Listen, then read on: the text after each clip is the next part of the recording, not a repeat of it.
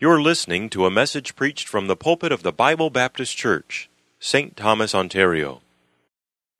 Matthew chapter 5.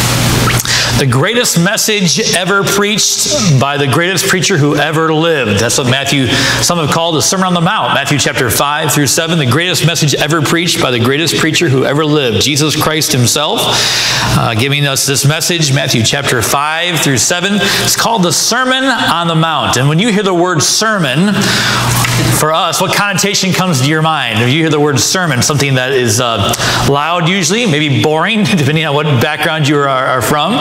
But we call it the Sermon on the Mount. And really, if you look at this, it's not at all like that at all.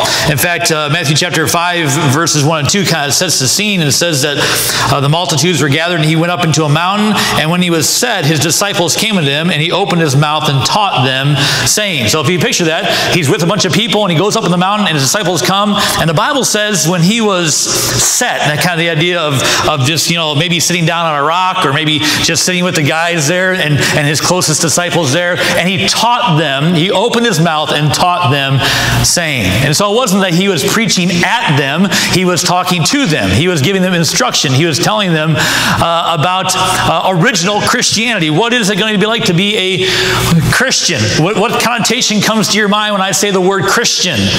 Probably the first thing that comes to mind is a follower of Christ, someone who tries to follow the teachings of Christ. If you are an unsaved person at your work and you use the word Christian, what would come to their mind? What connotation would come to their mind? I don't know, but I know this.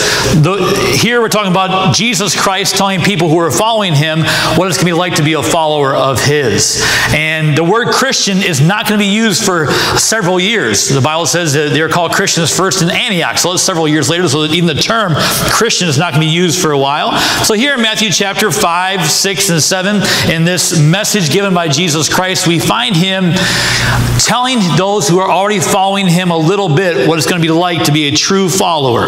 And so we believe that things have not changed in 2,000 years. Though culture has changed, and though economy has changed, and all the gadgets and gizmos that we have has changed, Christianity, being a follower of Christ, hasn't changed. You should look at Matthew chapter 5, 6, and 7 and live Matthew 5, 6, and 7 just like James and John and all the other disciples. These truths are timeless. This is Jesus Christ giving you the instruction of what it means to be a follower of Jesus Christ. In Matthew chapter 4, at the end, he's calling his disciples, and he says to them, he goes by, there's 4 disciples mentioned there, James and John, Peter and Andrew, and they're fishing, and he says, "Follow me, I'll make you fishers of men." And they dropped their nets and followed him. Can you imagine that? They dropped everything. They dropped their livelihood to follow a man who they didn't know, to do whatever he told them to do. All his instruction was to follow me, and I will make you fishers of men. Well, now, if you picture Jesus Christ sitting around with James and John and Peter and Andrew and the rest of and other disciples that follow him, and he's sitting down, and now he's filling in the gap of that. What does it mean to be?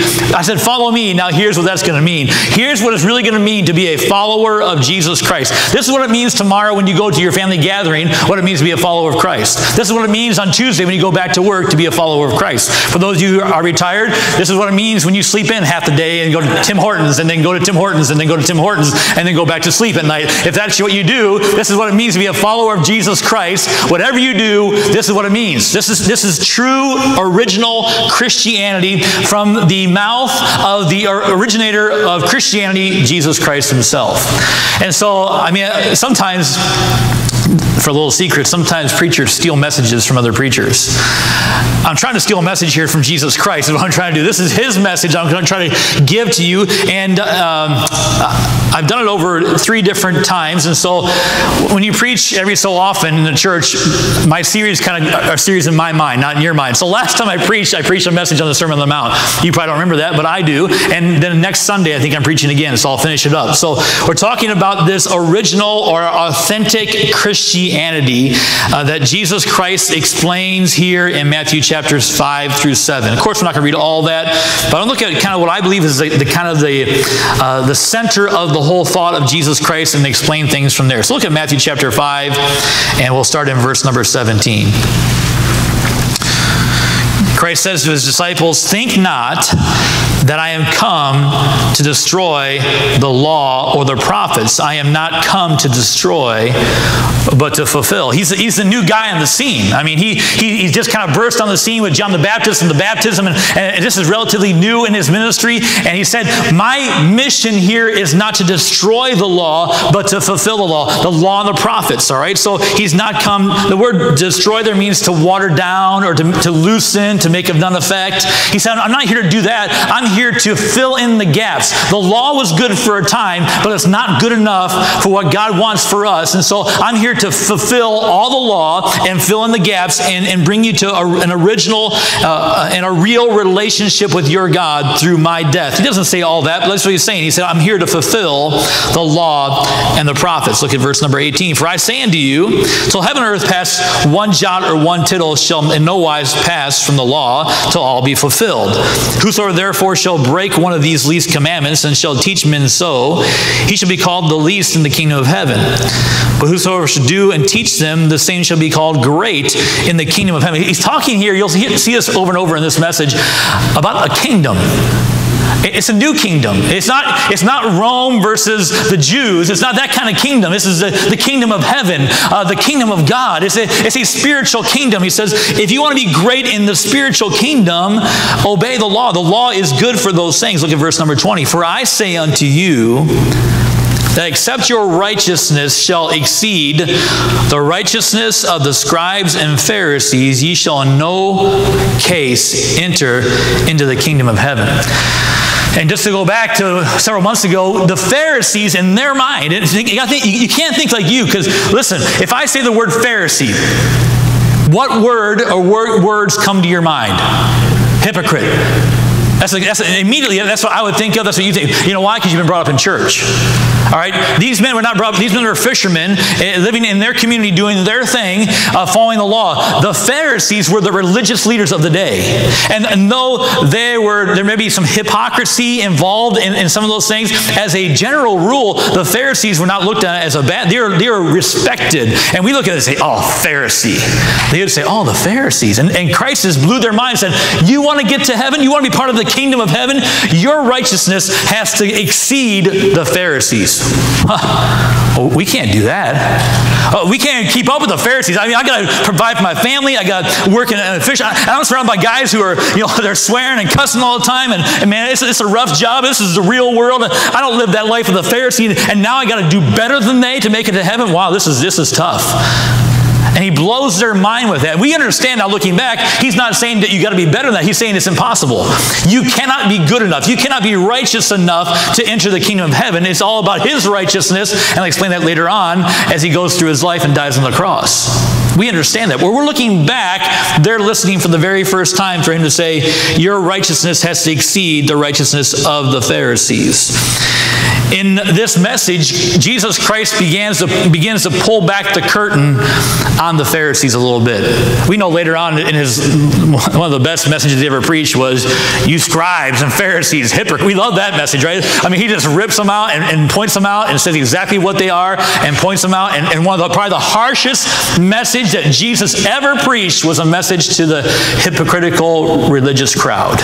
It wasn't to the sinner. It wasn't to the lady taken in adultery, for sure. It wasn't her. The harshest message he ever preached was to those who pretended to be religious and were not. People who sat in synagogues. We sit in churches, so maybe a little different, but the same. Sometimes, if Jesus Christ were to, I'm trying to say, if Jesus Christ were to come here and were to sit here and talk to us, would he be like this? Like he was his disciple and said, hey, I want to tell you what it's like to be a follower of me.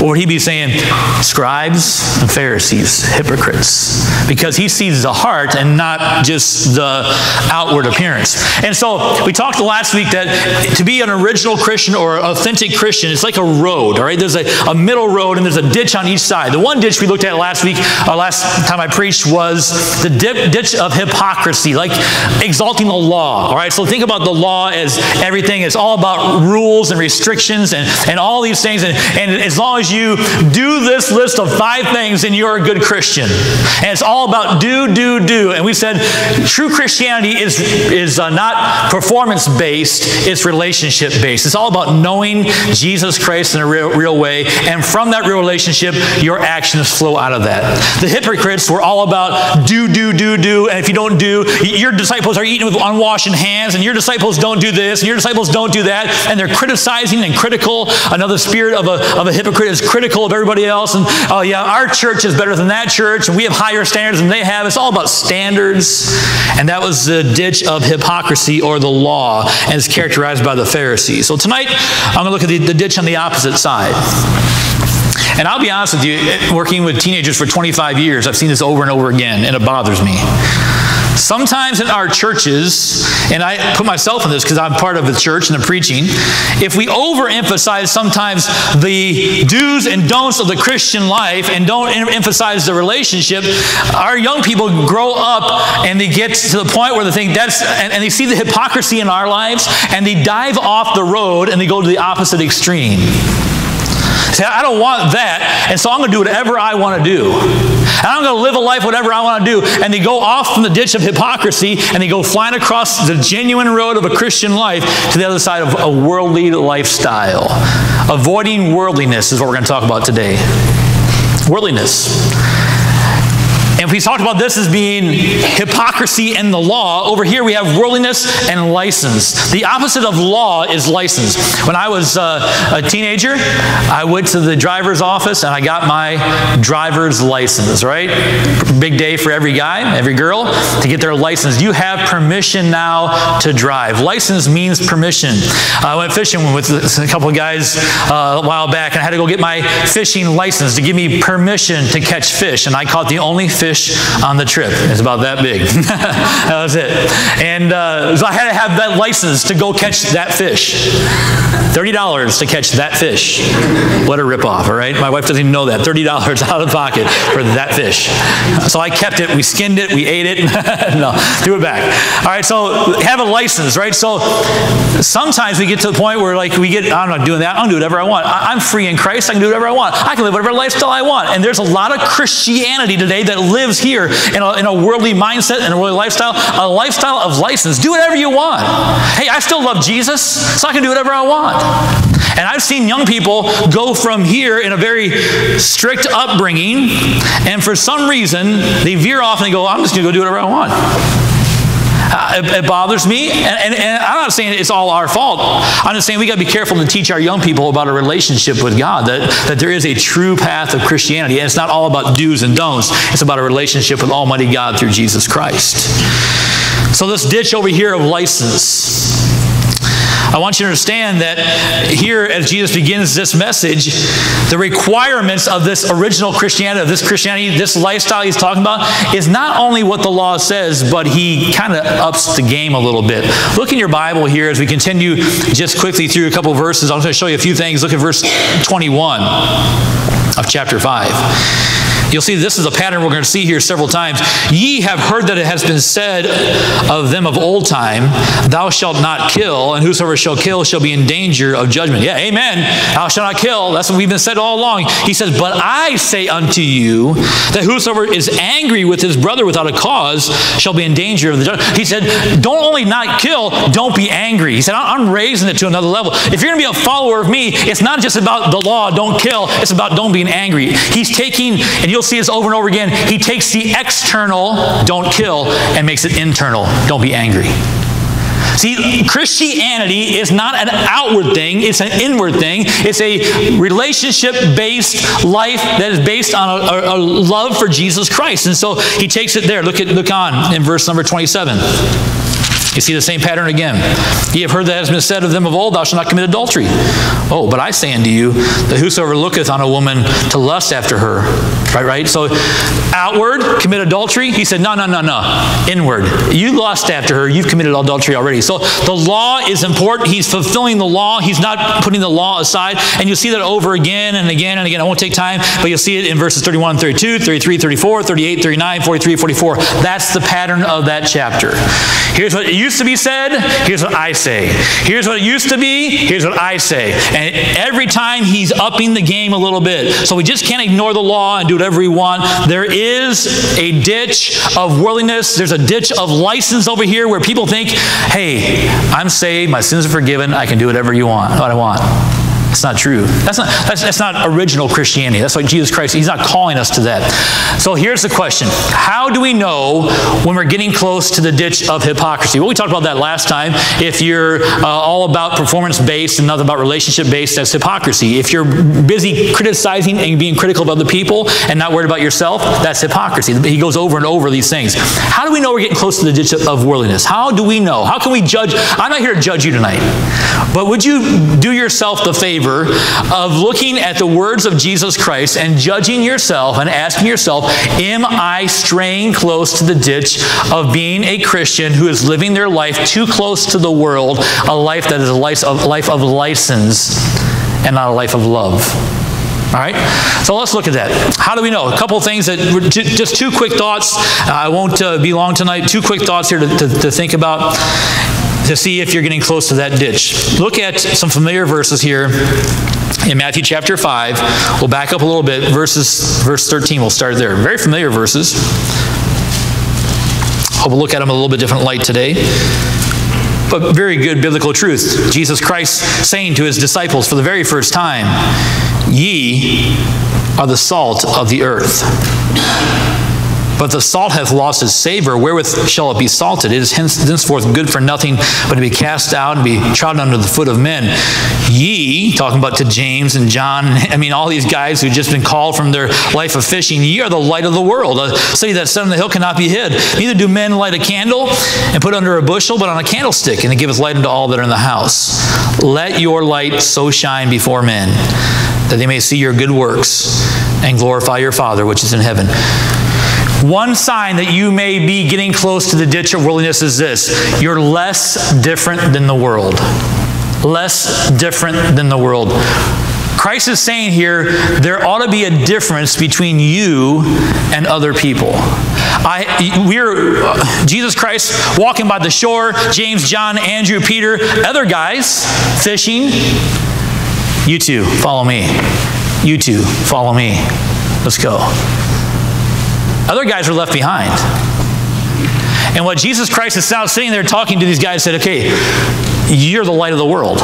You're the salt of the earth.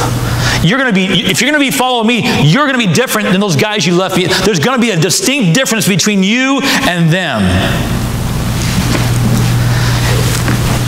And if we try to blur the lines of what's different and what's not, then we're drifting toward that ditch of worldliness. Now, we usually define these things of worldliness as living like the world or being like the world, all right? And that's true.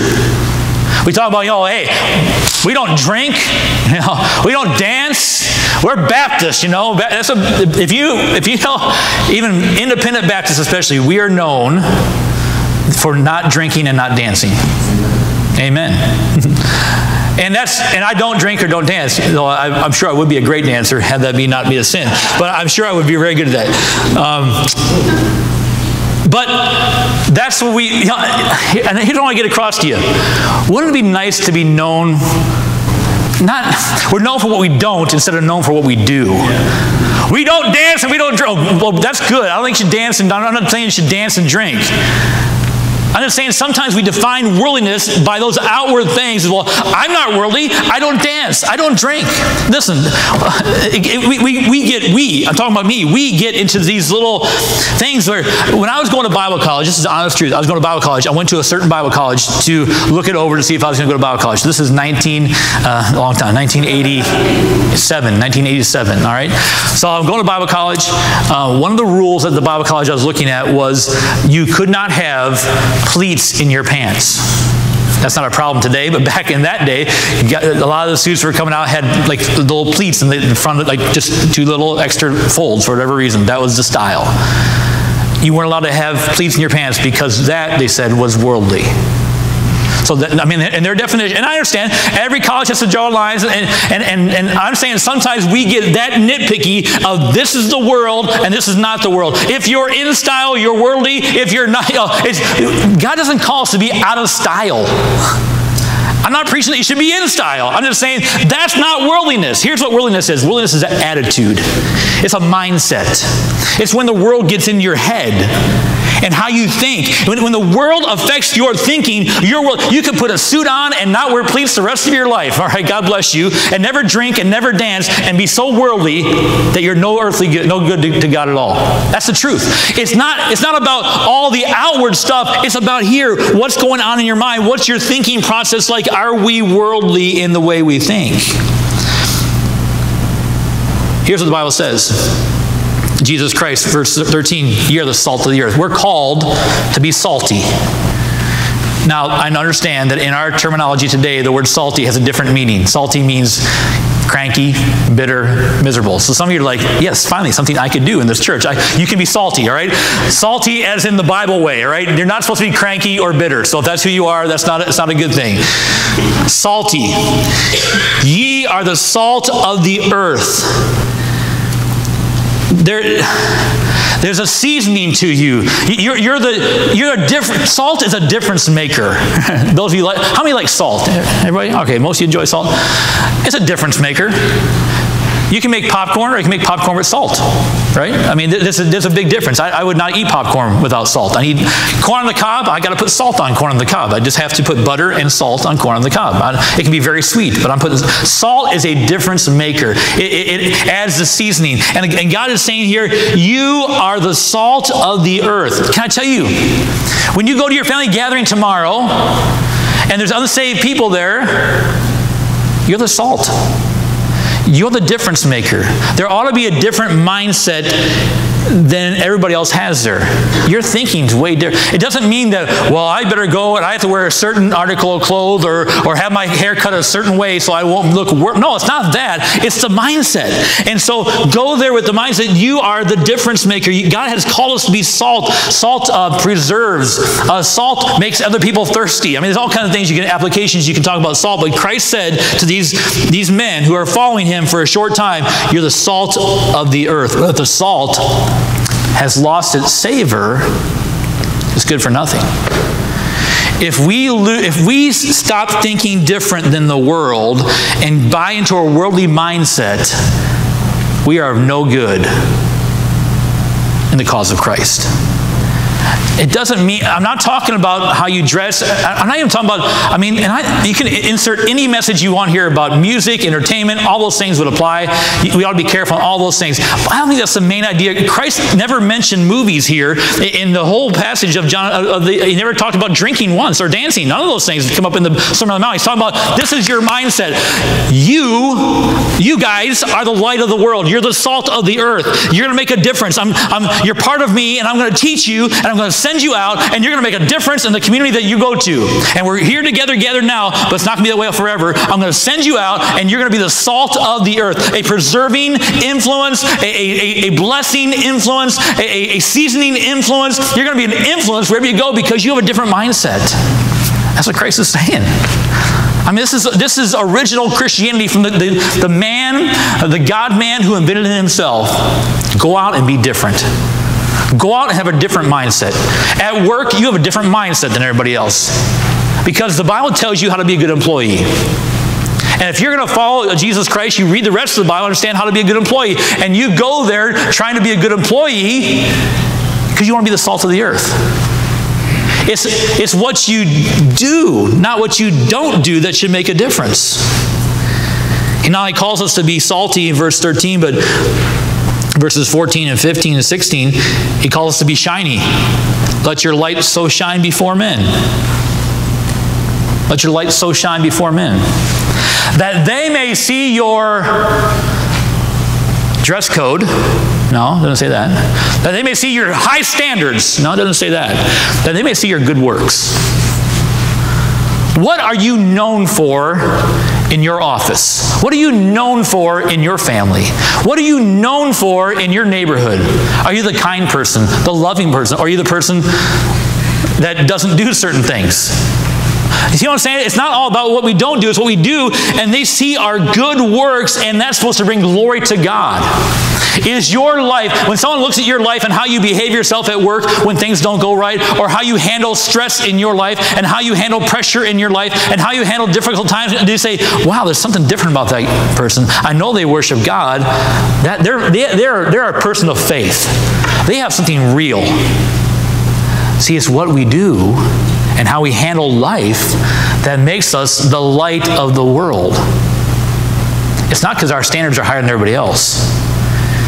It's because we have a different mindset than the world. I'm going into the world to be salt. I'm here to help people. I'm going into the world to be light, to show them the true light. And really, if you understand the Bible, we're not the light at all. It's just Jesus Christ shining through us. We're not really the salt at all. It's just Jesus Christ coming through us. So as we live Jesus Christ, we become salt and we become light.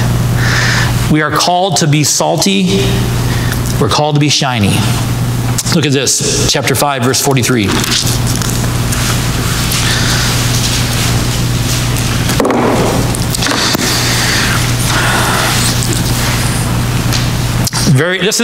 These are some of the most challenging verses of Scripture in this Sermon on the Mount for me.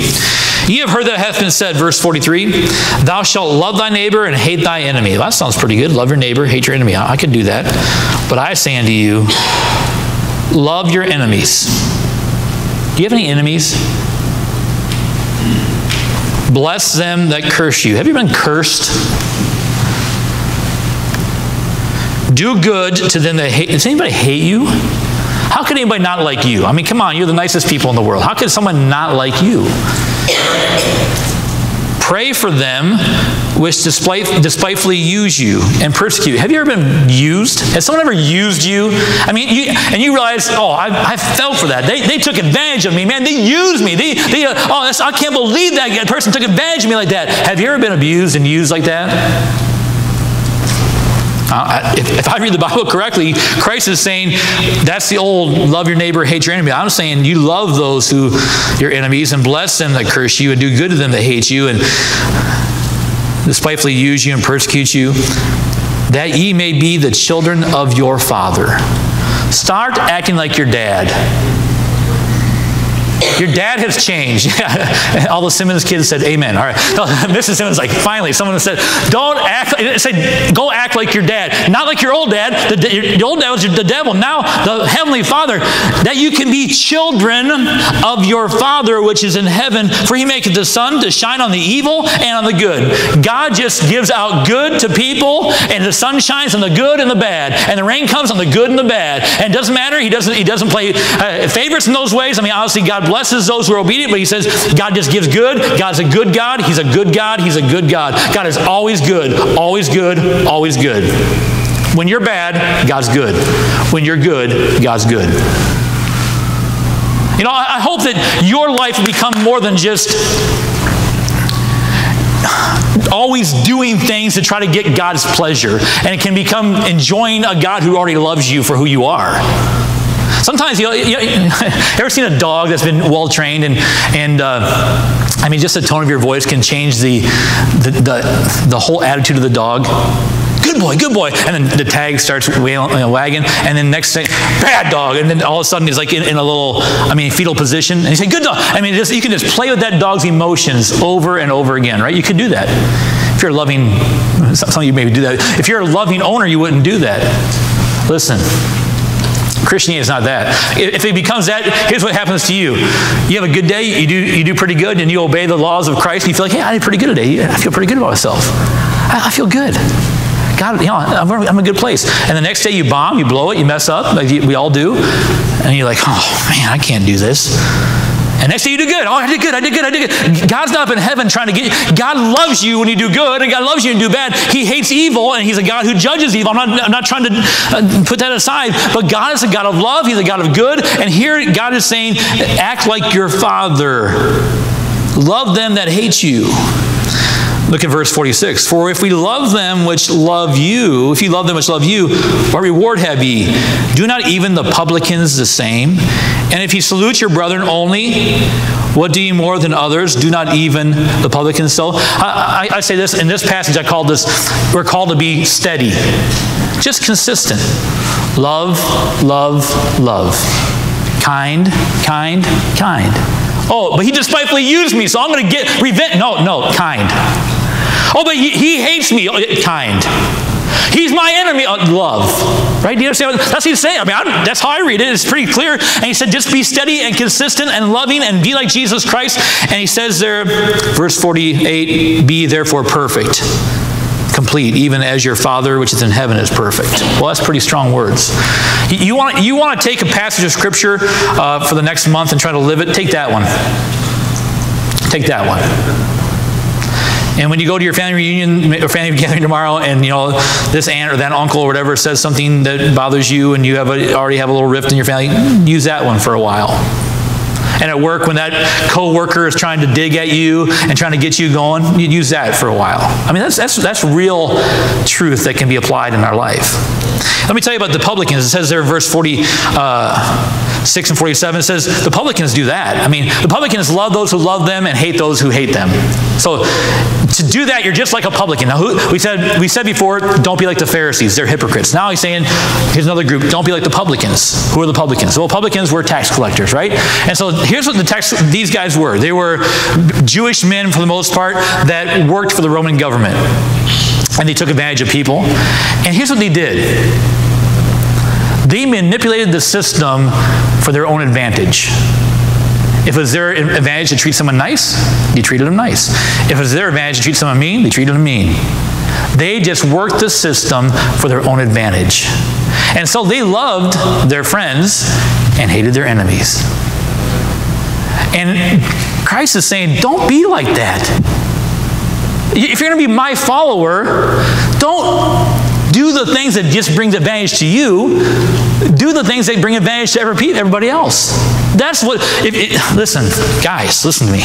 If you're going to be my follower, I know you left your nets and left your family, left your father. That's great. But if you're going to be a follower of me, we're not going to be like the Pharisees and be hypocrites and just go all out on just outward. That's not going to be us. And we're not going to be over here and just do whatever we want and just use every situation to our own advantage. It's not going to be that. We're going to be the salt and the light of the world. Do you understand? We're going to be the difference makers. We're going to turn the world upside down here if you'll follow me. This is what it means to be a true follower of Jesus Christ.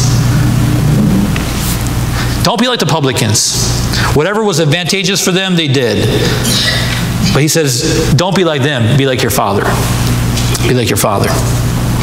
So how do you know if you're maybe sliding to the ditch of worldliness? Ask yourself, in my thinking, am I less different than the world? Is my mindset at work just like everybody else's mindset at work? I got to get through the day. I got to put my time in. I don't really care. I just got to do it. If that's your mindset, and that's the mindset of everybody else at work, maybe that's not a good mindset. Maybe you ought to read the Bible and see what God says about what your mindset ought to be. And if your mindset tomorrow at the family gathering is, I just got to get through this, and if they are nice to me, I'll be nice to them. And if they press the wrong button, I'm going to give it to them. I'm ready. I'm loaded. I'm locked and loaded. Believe me, I'm not going to start a fight. I'm not going to back down from one either. You know what I'm saying? I'm just going to go. And so maybe that's not the right mindset. If we are thinking like the world, I'm talking about more like thinking like the world rather than acting like the world, because your thoughts will control your actions. And let's be known by our good works, not by what we don't do. All right, so that's one thing we got to look at. The second thing, I only have two things, so don't worry, it's not very long. Look at Matthew chapter 6. Less different than the world, and I would say this, more distracted by the world. We are drifting toward the ditch of worldliness if we are more distracted by the world. We're going to read through a lengthy passage of Scripture here. I won't go through all of it. I'm just going to read through it. But you'll see, and I'll emphasize the key words as we go through. It's pretty obvious. Verse 25. Therefore I say unto you, take no thought for your life, what you shall eat, or what you should drink. I'm sorry, I'm in chapter 6. Why don't you go there? Matthew chapter 6, did I say it? Chapter 6, verse 25. Therefore, I say unto you, take no thought for your life, what you shall eat, what you shall drink, nor yet for your body what you should put on. Is not the life more than meat, and the body more than raiment? Behold the fowls of the air, for they sow not, neither do they reap, nor gather into barns, yet their heavenly Father feedeth them. Are ye not much better than they? Which of you, by taking thought, can add 1 cubit unto his stature. And why take ye thought for raiment? Consider the lilies of the field, how they grow and they toil, neither do they spin. And yet I say unto you that even Solomon in all his glory was not arrayed like one of these. Wherefore, if God so clothe the grass of the field, which is today is, and tomorrow is cast into the oven, shall he not much more clothe you, O ye of little faith? Therefore, take no thought, saying, what ye shall eat, or what ye shall drink, or withal shall ye be clothed? For all these things do the Gentiles seek. For your heavenly Father knoweth that ye have need of all these things. But seek ye first the kingdom of God, and his righteousness, and all these things shall be added unto you. Take, therefore, no thought for the morrow. For the morrow shall take thought for the things of itself. Sufficient in the day is the evil thereof. Did you catch that? Take no thought. Take no thought. Take no thought. It says it over and over. Take no thought. Take no thought. What does that mean? It means not to be worried, not to be wrapped up, not to be anxious, not to, again, it's a mindset. Is your mind constantly working on these things? This is a worldly mindset. If you are distracted by the things of the world and your mind's on the wrong type of things, not on the kingdom of God, but on the things of this world, you are slipping toward the ditch of worldliness. Your mind is not right. You are distracted by the things of this world. Here's several things the Bible says. Look at verse 25. Therefore I say unto you, take no thought for your life, what you shall eat, or what you shall drink, or your body, what you should put on. Is not life more than meat, and the body more than raiment? I say this. First thing, you can be distracted by culture. Our culture. What you eat, what you drink, your everyday life, and even trying to get all wrapped up in having all the nicest things. And our culture is full of materialism. And if we're wrapped up in all these things that we have to have, that's a worldly mind. That's worse than going to a movie. That's worse than dancing. Like we say, oh, I don't dance, I don't drink, but we're so wrapped up in the things of the world. That's worldliness. Right? Do we understand? That's the mindset we got to watch. We cannot be distracted by the things of this world. Our life is more than raiment. Our life is more than me. Gentlemen, if you're going to be a follower of me, your life means more than just fishing. I'm going to make you fishers of men. And your life means more than just gathering possessions, because it's not about that. It's about the kingdom of God. And so if you're going to be a follower of me, it's about these things. And I want to teach you this. I want you to know this. It's more than just that. And if you're taking thought of all these things and you're wrapped up in materialism and the culture of this society, then you are of no good to me. You're not walking down the road of the original Christian. Look at verse number 27. Which of you by taking thought can add 1 cubit unto his stature? We can be distracted by our culture. We can be distracted by stature. Now here, I mean, honestly, it's talking about a physical stature. I mean, and there's application there for sure when we think about things of our appearance and things of even our makeup.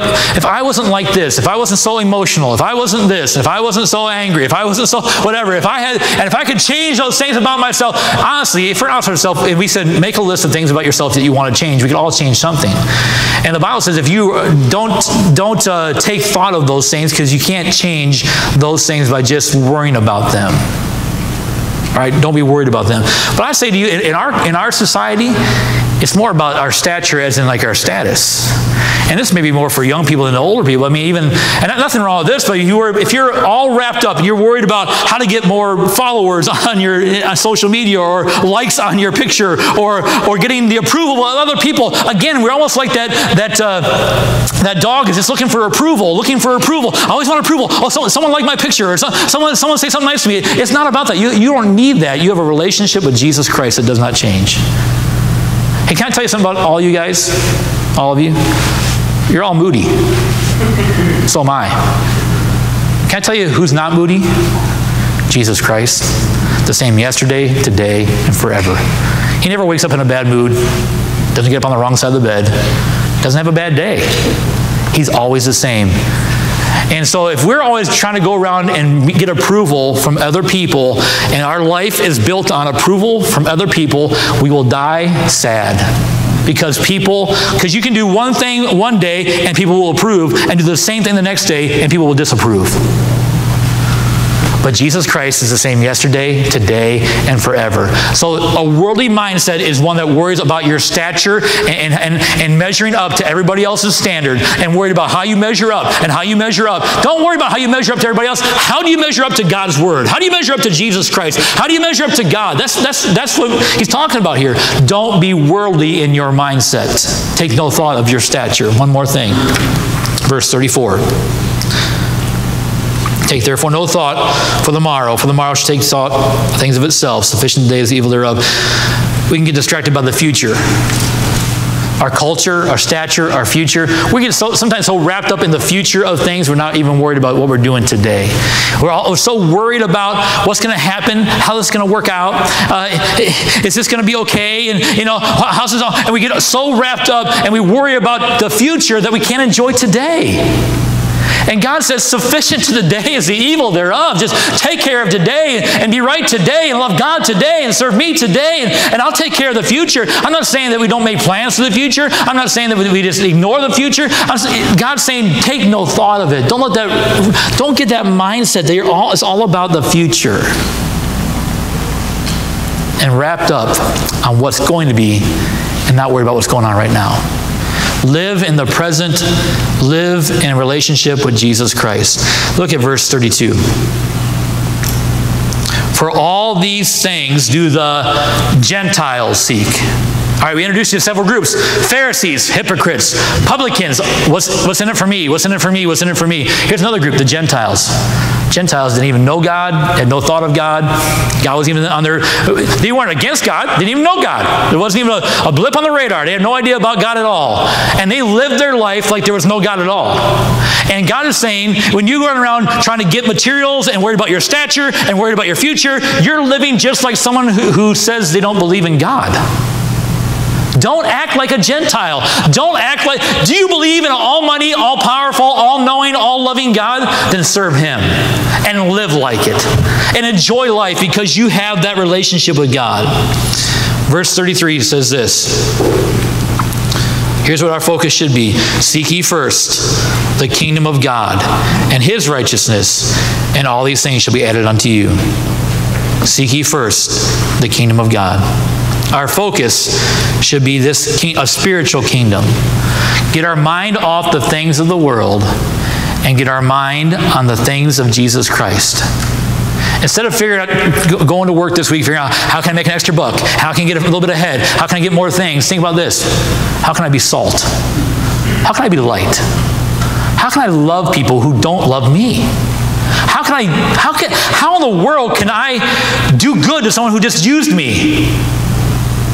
How do you do that? Jesus Christ told us we can.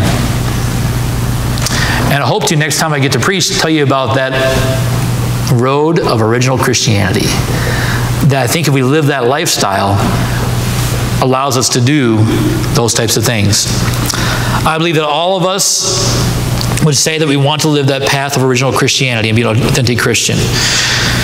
If we overemphasize the law, the rules, the standards, the outward, all those things, we go toward the ditch of hypocrisy. If we say, oh, I can do whatever I want and just live however I want, I'm just going to go like the Gentiles and like the publicans and whatever's good for me, as long as I can manipulate the situation to my advantage, I'm going to keep doing that, and I'll get all that I can, and I'll come to church on Sunday, and I'll put God over here, but this is really my mindset, then we're worldly.